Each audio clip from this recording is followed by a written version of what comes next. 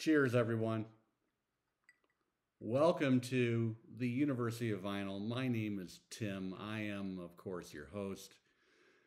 Um, First of all, I'd like to say thanks for sticking with me, vinyl community. I have no idea if today's video is going to cross those boundaries and maybe go into the bourbon community or not. But if it does, just remember the vinyl community remains my first love, and I'm not going anywhere. But I wanted to do kind of a cool crossover video today. As we enter into October, the temperatures are chilling down, the mornings are dark. I get up and have a couple cups of coffee every morning because my two Cocker Spaniels insist on waking up at around 5, 5:15, 5:30 at the latest, 5:30 Mountain Standard Time. And I will turn on my gas electric fireplace and think about the day ahead. But as we move into the autumn, my thoughts turn to my favorite spirit, which is bourbon. And I think bourbon, there's an element of rye in bourbon. One of my favorite bourbons is a wheated bourbon, which we'll talk about a bit. But, I think it's better in cooler weather. And, maybe you've had some bourbon in a flask at a Big Ten college football game. Maybe a Major League Baseball playoff game, or dare I say the World Series. Can you bring a flask in these days to a sporting event? I'm not sure, and I'm not condoning that or recommending that practice. But I will say that a cold weathered sporting event and a little American bourbon will go a long ways towards ensuring your success that day or evening. Now, I am definitely not a bourbon expert or a rock and roll vinyl record expert or collector by any means. I am definitely an enthusiast, and I have admitted in a recent video that yes, I am an audiophile. But I am also a bourbon aficionado. And, bourbon here in the United States, to be called or legally sold as bourbon, the mash bill needs to consist of 51% corn. And then typically other cereal grains will make up the balance of the mash bill. Most typically is going to be rye as the second ingredient, but also wheat and barley and other assorted cereal grains. Now today, I'm going to highlight 3 of my favorite bourbons. They can represent different things to different people. They're fantastic in any kind of a situation, whether that's just you and your loved one at home, maybe enjoying a movie, maybe listening to some fantastic music. I particularly think that bourbon goes well with electric blues. Now, I could be talking about Mississippi, Southern United States blues music, or we could be talking about electric British blues.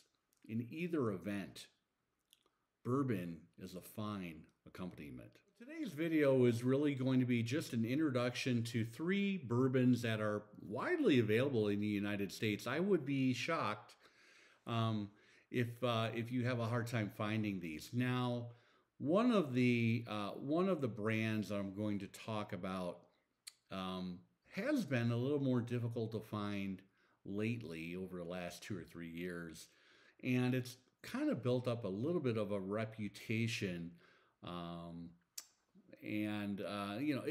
it's becoming more and more sought after.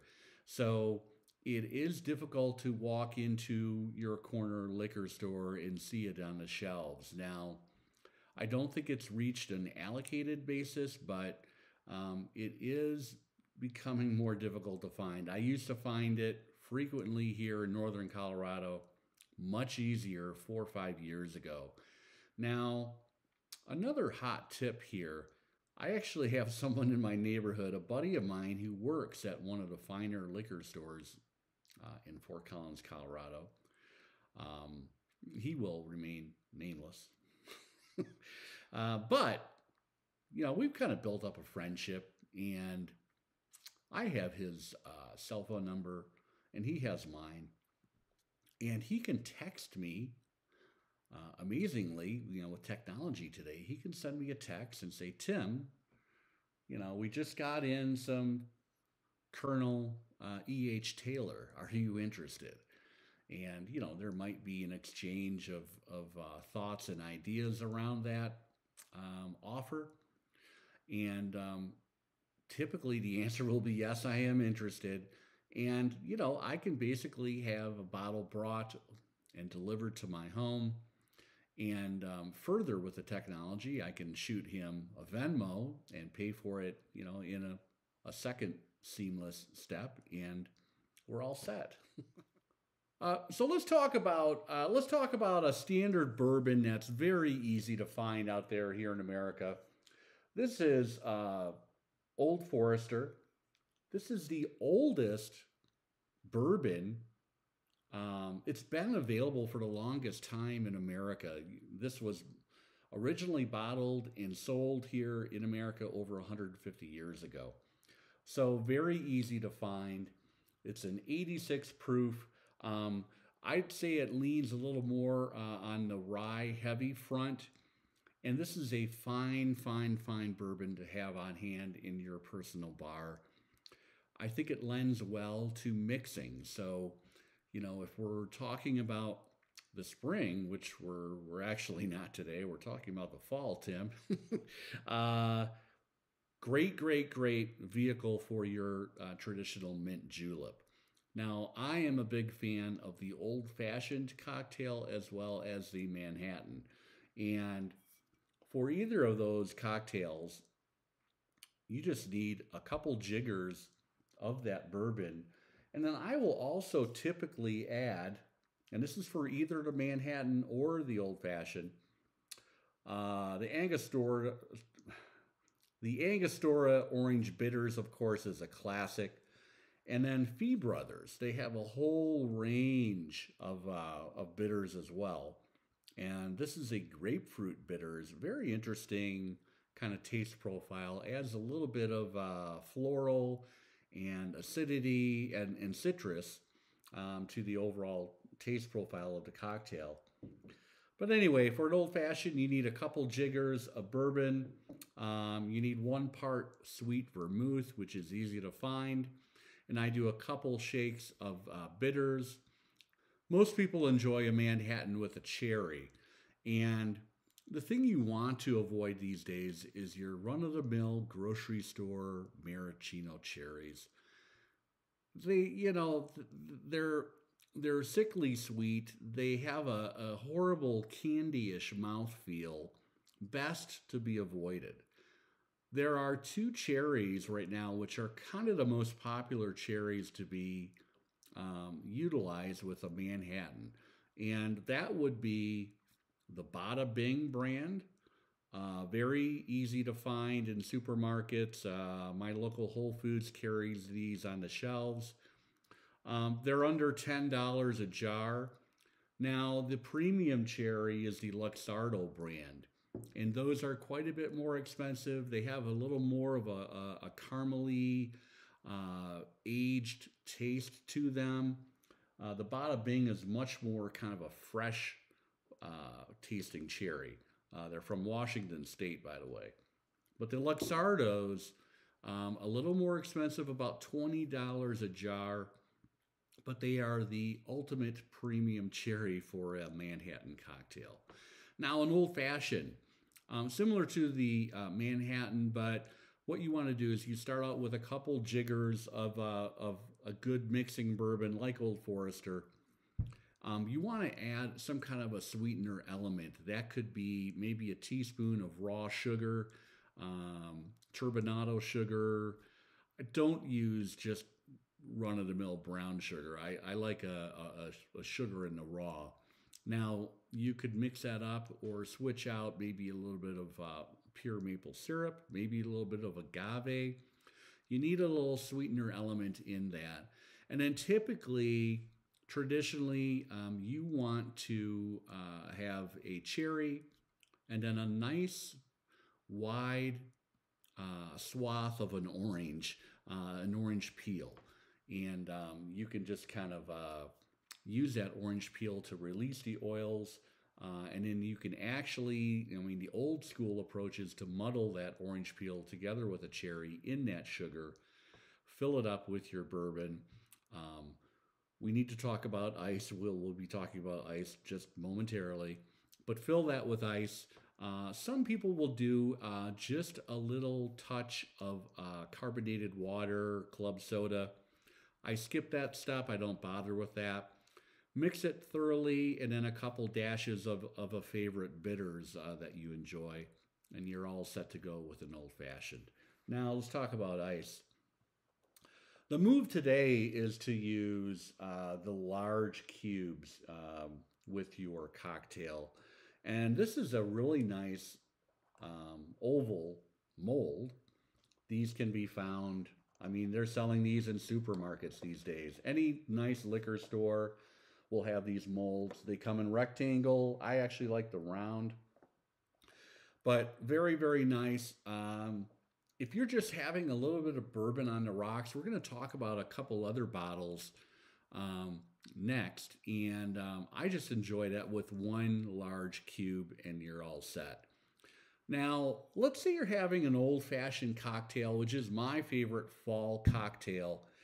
We need to put on a little music here, right? I mean, the vinyl community folks, my regular viewers are wondering, where's the music here today, Tim? Anyway, I think this is a fantastic choice that will accompany a Manhattan or an Old Fashioned here in the month of October. This is the second ZZ Top album, and there just happens to be a fantastic song called Whiskey and Mama on side 2. Funky, fantastic blues, featuring, of course, the legendary Billy Gibbons on lead guitar, the dearly departed Dusty Hill on bass, and then Frank Beard drums. There is a fantastic back image of the band. This was, of course, originally released on the London label. I have an early first pressing with that gorgeous electric blue London label. And these are easy to find. You can find these records in used bins today. You should expect to pay between $15 and $30 depending on condition. Regular viewers know that I am a stickler for condition. Nothing gets added to my collection unless it's a minimum of VG+. And those are easy to find out there. Fantastic music with an old fashioned.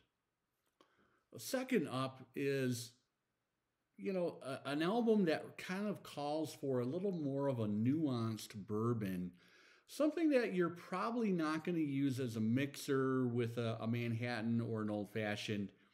You certainly can. It's going to elevate that drink for you, of course, but maybe enjoy it just with a little bit of ice, or maybe it's a especially cold evening. You're in front of the fireplace, and there's nothing wrong with just having a little bourbon neat in a nice glass. This is the 1969 Fleetwood Mac album. It was the last album featuring Peter Green, and the album, of course, is called Then Play On. This is a repressing from 1970, so kind of a second press. And this record is just an amazing piece of work. Anyone who knows, if you know Peter Green, you know. This was, of course, on the Reprise label. And let's take a look at some of the songs on this. Now, the big song that everybody knows is the fifth track on side one, which is Oh Well, Peter Green composition. But there are some fantastic songs. Now, Danny Kirwan, it was his first appearance on a Fleetwood Mac album. He actually did some writing as well. Coming Your Way is a Danny Kirwan song. Closing My Eyes, a great Peter Green track. I am quite fond of Showbiz Blues, track 3. Just incredible guitar, some slide guitar as well. Peter Green, also kind of dearly departed over the last 2 or 3 years. He died. What a legend. And if you only know the Buckingham Nicks period of Fleetwood Mac, you're really kind of limiting yourself, and you need to reach out and check out those early British blues-based Fleetwood Mac albums. Now, we need some bourbon, of course. I got carried away, started talking about the music. Something nice and nuanced would be a limited edition Maker's Mark. Maker's Mark, of course, they're known for this red wax top, but they come out every year with limited edition taste profiles. This is a 2021 bottle. Let's see the tasting notes. A fruit-forward expression with notes of tobacco and wood. Fantastic. Quite a bit stronger than that Old Forester. This is a 110 proof bottle. But look for, try one of these limited release bourbons. It doesn't have to be Maker's Mark. Almost all of the major brands these days are coming out with limited edition releases with different taste profiles. But a little sip of this with that Fleetwood Mac Then Play On album is a match made in heaven. There is cliche number 1, ladies and gentlemen.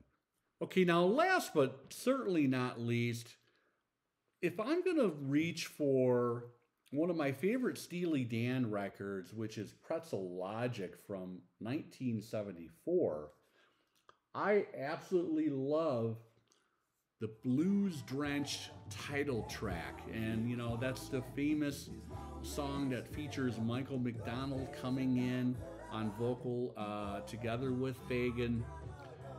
Incredible guitar playing. It's a tour de force. Keeping track at home. That's my second. Anyway, I have a fantastic gatefold first pressing on the black ABC label. This is what you want if you want an original pressing of Pretzel Logic. Do not purchase something that has a MCA label, one of the later reissues. You want an ABC original first pressing with that rainbow block around the black ABC logo. Pretzel Logic is a fantastic Steely Dan album. And it requires something special. So what I have here is W.L. Weller Special Reserve, known for the green, kind of the dark forest green label. W.L. Weller, they make several different varieties. They have an antique, which has got a blue label, I believe. No, antique has a red label. And there are several others as well. These are beginning to get difficult to find in liquor stores. They have a 755th bottle. I actually have the, what is this? Is this a 1.5 liter bottle? This is the 1.75 liter Special Reserve. This is the easiest W.L. Weller bottle to find out in the wild today. I actually think W.L. Weller is becoming an allocated bourbon, so they are limiting how many bottles and at what time of the year they're being released to different liquor stores based on how much liquor is being sold per capita, etc., demographics of the store, etc. But this is a really nice wheated bourbon, has a softer mouthfeel to it, incredible caramel flavor. My favorite bourbon out there is definitely W.L. Weller. Highly recommended if you can find some. Now, this is also known as the poor man's Pappy. So Weller is part of the Buffalo Trace kind of conglomerate group of bourbons, and in that group is Pappy Van Winkle. Pappy Van Winkle, the very, very, very allocated, incredibly rare, difficult to find. There are stories of someone popping into a store and they just happen to have some Pappy on the shelf. That is a rare, rare, rare occurrence. But if you cannot find Pappy, a lot of people will swear by the W.L. Weller in any of their lines. The Special Reserve is fantastic. This bottle used to retail for about $28. I recently paid $46 for, well, not that recently, $46 for the 1.75. You should be paying no more than $27, $28 these days for your standard 750 ml fifth bottle of Weller. Hey, that was a little bit of a different video today. I wanted to expound on my favorite season of the year. We're coming into autumn now. It's time to turn on that fireplace, depending on where you are in the United States or abroad, and hopefully you can try some fine bourbons. Remember, bourbon typically has been aged for a minimum of 2 years in white American oak charred barrels.